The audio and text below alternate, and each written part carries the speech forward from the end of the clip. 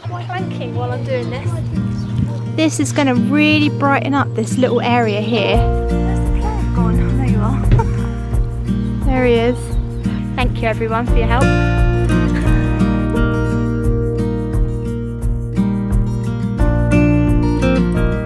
Good morning guys, welcome back to my allotment diaries. So today is actually my birthday. So I dragged the family down to the garden centre. We just got a few bits and we're going to take it all to the allotment plot.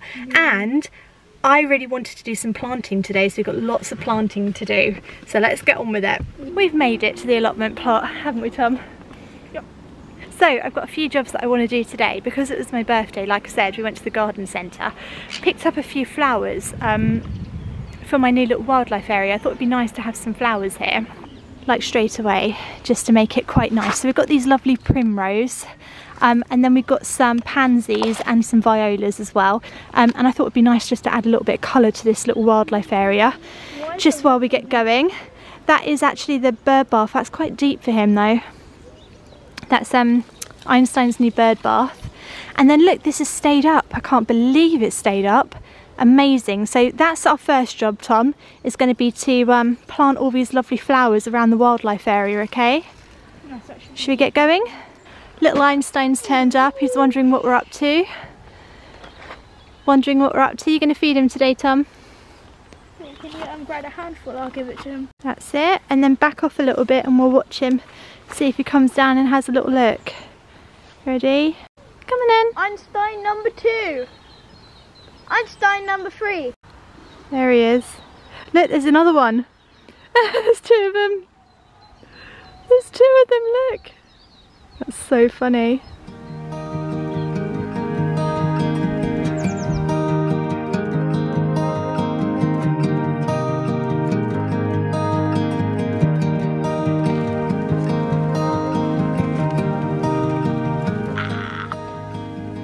Oh, what kind of spider is that? I've never seen a spider like that before.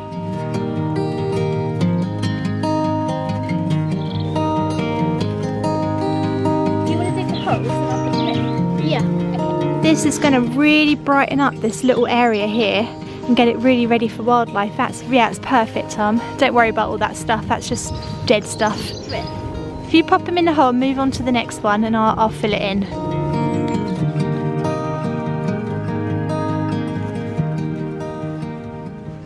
Right, so do you remember that my allotment friend gave me these lovely little planters that she found? So we got this one here. I was going to take it home, but actually I've got the little violas now and I think they'll look really nice in a little planter. So I'm going to whack them in. I'm going to whack them in a planter. Where do you want me to put it then? I just over one of the raised beds at the back. I don't tend to do many containers here because if you're around for my strawberry pallet planter, you'll know I always forget to water them and they just die. I don't think it's very practical at an allotment to have planters really, but I'll try and look after this one.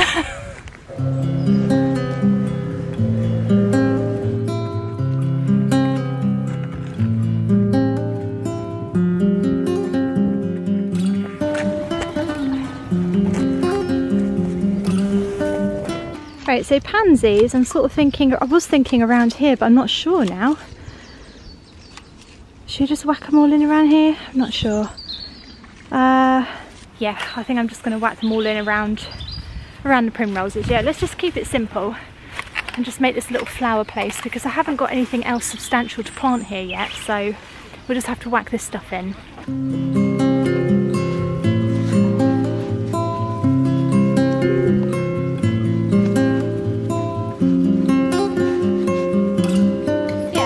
Good there, I like that. Colourful.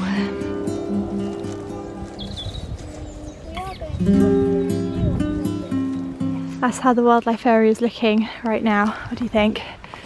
We've got our nice little violas, got all of our primrose, got all of our pansies and Pierre de Resistance, the bird table that's not fallen down. Dave is busy clearing away those horrid ornamental grasses for me. So happy. Look at that big pile of them. Oh my goodness. Amazing. I forgot that I brought some little lavender as well. that I thought might go quite well around the tree stump over there. So once all of these lovely flower bulbs have finished, because I've got tulips and crocus in here, I need something to take over, so I got these little lavender plants and they're supposed to be quite nice, so I thought I'd whack these in. I actually don't know where I put the bulbs though, that's the problem. So we're gonna have to guess.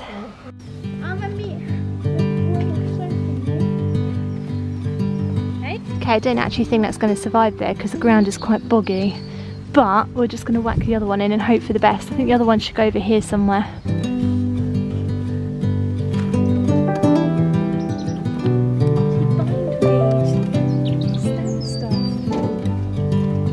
This is going to be a weed mess, I know it is. Oh well.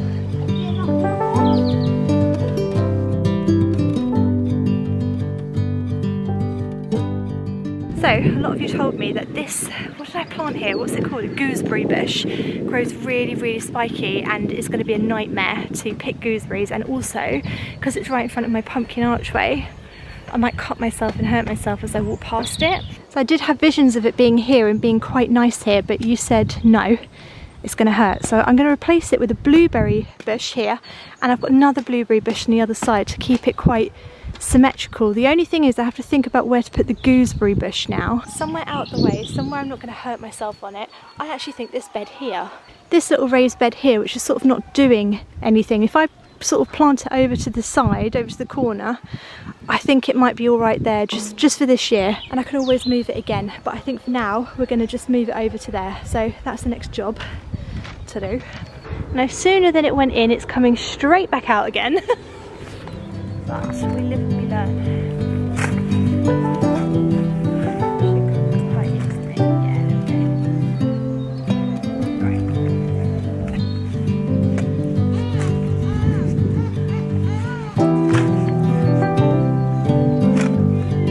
These weeds, that's bindweed.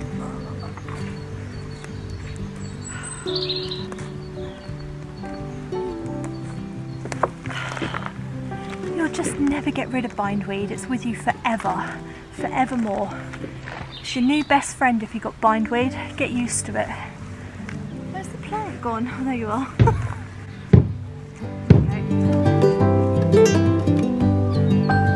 Right, Tom, this one needs watering now. So I know blueberry plants like ericaceous soil, which is slightly acidic, but I don't have any. So what I'm going to do, just put some multi-purpose compost around it, and then I'm going to give it an ericaceous, like an acidic feed. I'm going to try and find some kind of plant feed that will make it ericaceous for it. At the moment, this soil in here, look at that. It's like clay. It's just not great. It's just not great, but I do think that blueberry plants don't mind it to be like quite hard when they're growing, like not hard when they're growing, but like to have tough conditions, you know, it doesn't have to be perfect for them. So I think it'll be all right. I'll put a load of this in.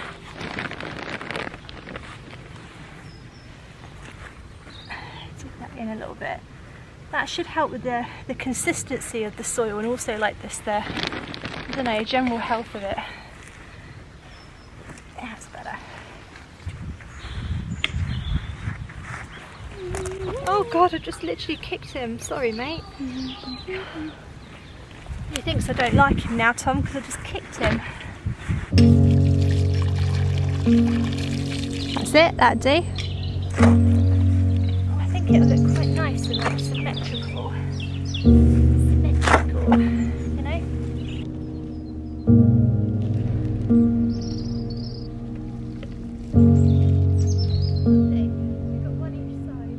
So now we've got a blueberry plant either side of the pumpkin archway in a symmetrical way. We've got one there, we've got one there. I think that's going to look really good. And our, what's it called, gooseberry, I keep trying to say elderflower, but it's a gooseberry, is there in that little bed on his own where he can't cause any trouble. Talking of trouble, what are you up to? Okay, so these are some of the jobs I wanted to get done. There is actually one more. How do you mine a tree? Hey, right, I've got one more job for you. You ready? One more. Actually, this is probably the most exciting job of the day, because what we're going to do is we're going to actually sow something.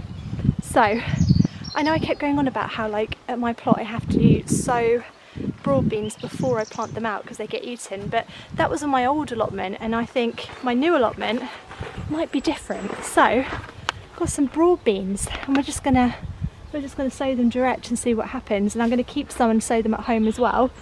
But I think, why not? Let's just sow them. Let's just do it. Yeah. Broad beans are going to go in this bed here. I think this would be the best bed for them, I think. I don't know that, I just think. I've always grown broad beans in rows, and on the back of this, I was reading it recently, and it says space in a zigzag pattern. So you're sort of supposed to grow them in like a zigzag. You know that little pointy thing you had? Yeah. That you were hitting the rock with? We need that. That'd be really good for planting these with. We're going to use a dibber to plant these in a zigzag pattern. So I'm going to get Tom to do the holes in like a zigzag, and I'm going to pop a bean in. We'll give it a go. I'm assuming it's zigzag because it's how you support them and stuff, but I've never done it in a zigzag before. But let's do it. Let's give it a go.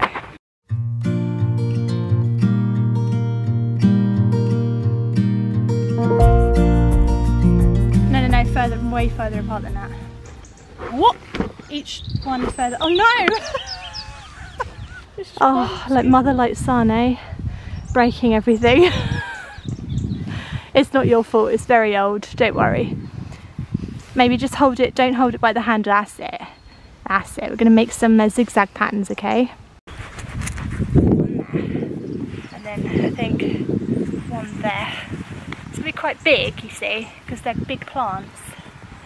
And then one there. Oh, I get it. And then now. one, yeah, so you carry on from there. Go. I'm going to put a broad bean in each of these, okay? You keep going from there. This is going to be our first row. So that's our first row. And we'll put a broad bean in each one. And we'll just see what happens.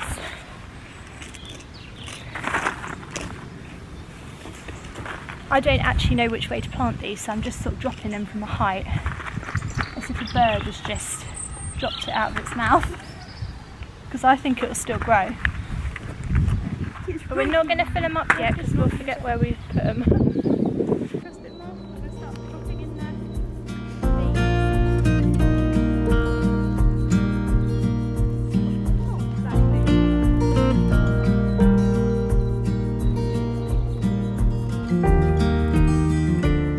It's actually really quite hard to do zigzag rows, but actually that is zigzag rows. Yeah, so if you grab a broad bean, put it into each of the holes that doesn't have one, okay? Okay. It's just like a little bag of sweets. These make me hungry. Right, there we go.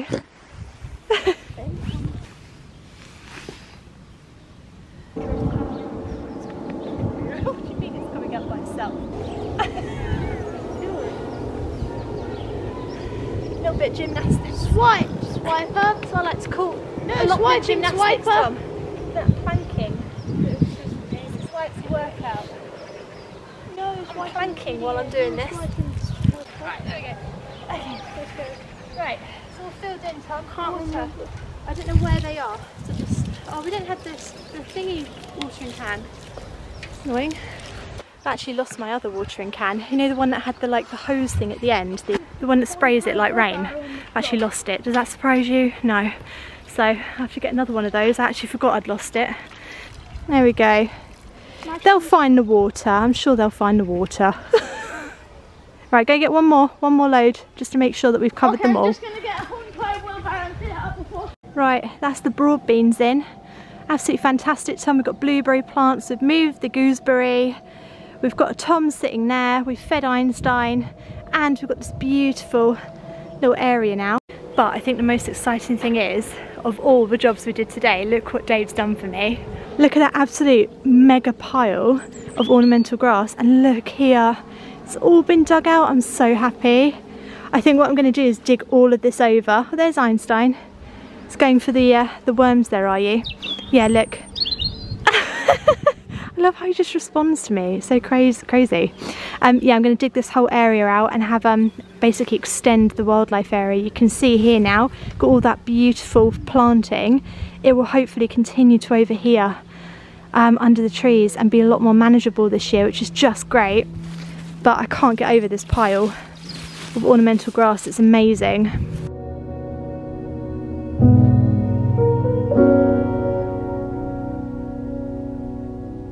very, very happy today. Thank you everyone for your help. Appreciate it. So that's all the jobs that we did today. Hope you enjoyed my little mini allotment vlog today, because it is my birthday, so I was just trying to enjoy it more than vlogging really. But yeah, see you next time. Thanks for watching. Bye.